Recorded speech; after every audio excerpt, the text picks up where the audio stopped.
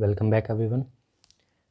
Today we are going to start problem number 41 and 42, and these are the problems, and the formulas which are important for today's videos are this one and this one.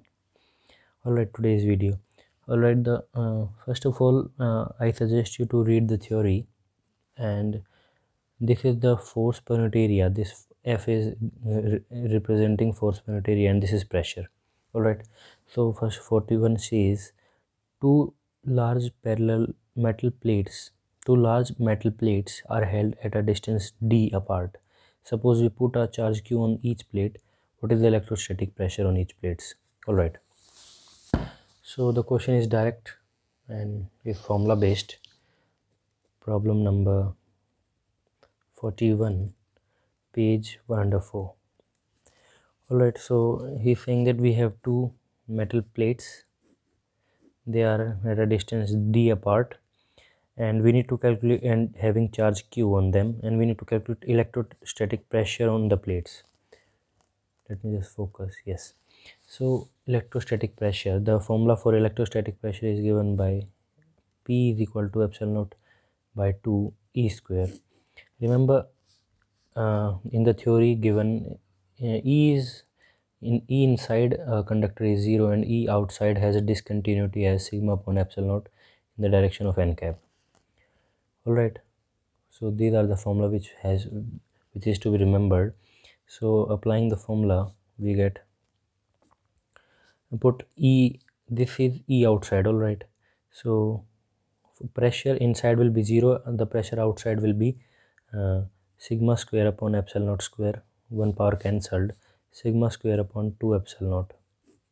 The pressure will be this much. If you need to calculate furthermore, you can simplify as writing it as q square upon 2 and having area, because we are simplifying, because in question area is also mentioned, that each is having area A.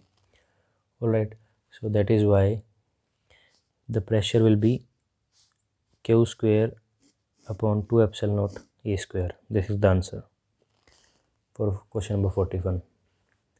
Now let us start question number 42. So question number 42 says, a metal sphere of radius r carries a total charge q.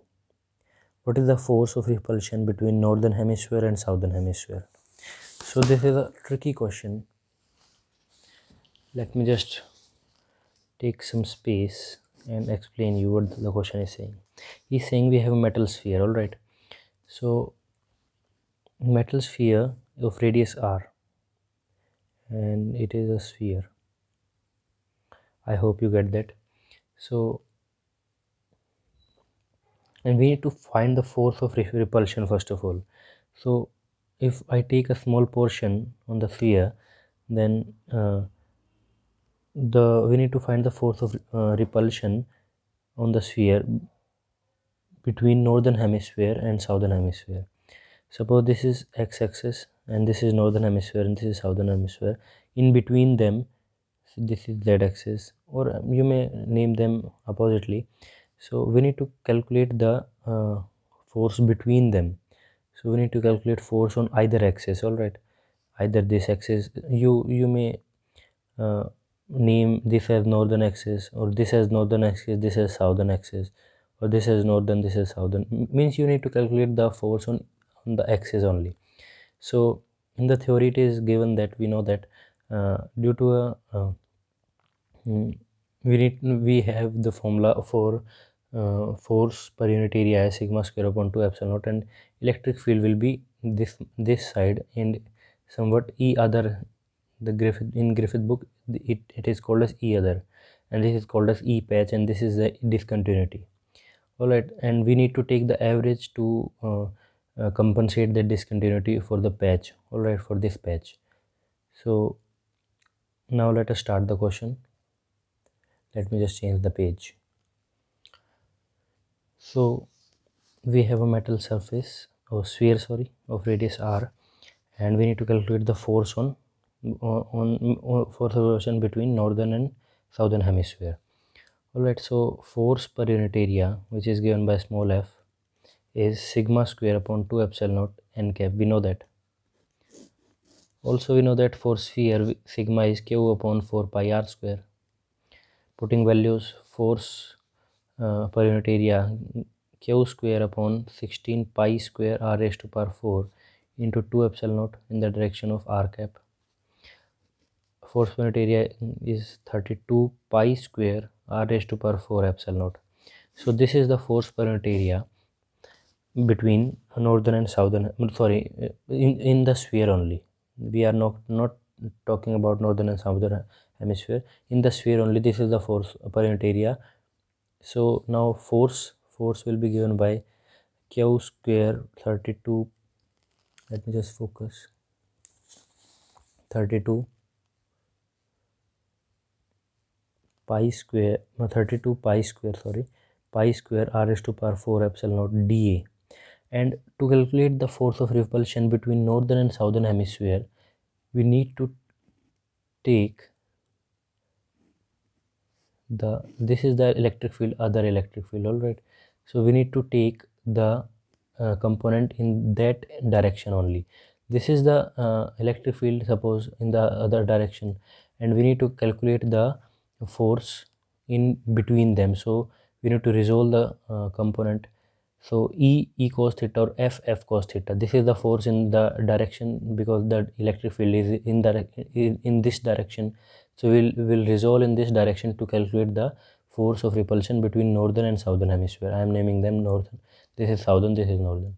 So we will take it as force between northern and southern hemisphere is given by q square 32 pi square d r raised to power 4 epsilon naught and cos theta dA sorry. All right, so now let me give this as force dash. This name is given as force dash. All right, so now let us solve further. Q square 32 pi square r raised to power 4 epsilon naught cos theta, and dA for sphere, that is spherical symmetric over r is given by r square sin theta d theta and d phi. This is the general concept of electrostatics, that if we are talking about a sphere, it generally, or in most of the cases, it is symmetric about its radius axis. All right, so this is the formula for dA. Now solving, so we get q square 32 pi square r square, because r square one power is cancelled, or two powers are cancelled, cos I should multiply it by 2. all right, so multiply by 2 and divide by 2, so I get sin 2 theta, and it will give as 4 pi, and on integration 0 to pi by 2. Why pi by 2? Because theta is only from 0 to pi by 2. If I take 0 to pi, then it will repeat its values. All right, so on solving further, I get q square, I hope you can see it,